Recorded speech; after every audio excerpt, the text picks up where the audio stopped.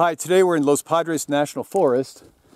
Here's Highway 33 and there's a plant I gotta show you. Anyway, here's our Eastwood manzanita.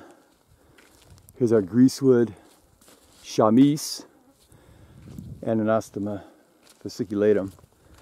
We've got all sorts of wild shrubs here. Okay, we got thorny, little nettly plants. Up here we got some beautiful purple flowering guys. But anyway, oh, look at this. Wow.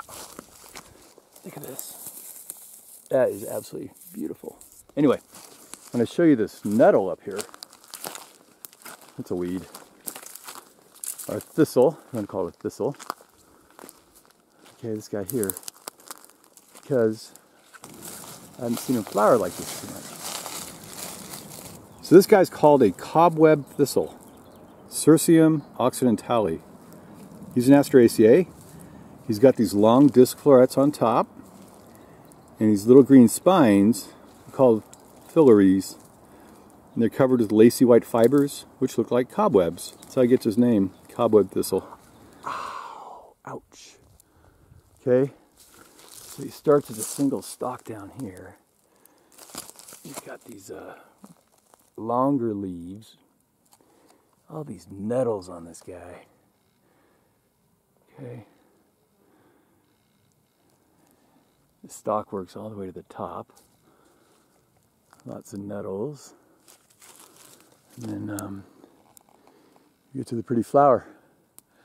So this flower will bloom out.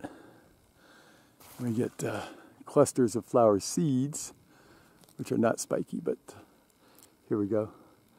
And these guys are just blowing the wind to distribute our little nettle here. Okay.